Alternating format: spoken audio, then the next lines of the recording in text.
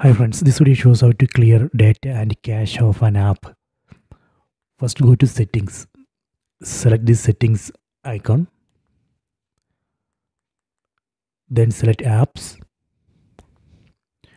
select see all apps. From this list we need to select the app for which we need to clear data and cache. Let me clear data and cache of this Netflix app. Select it. First I am going to clear cache. You can see the current size of the cache. Select the cache, then select OK. Done. Then I am going to clear data. Select clear data, then select OK. Done. So now I have cleared both data and cache.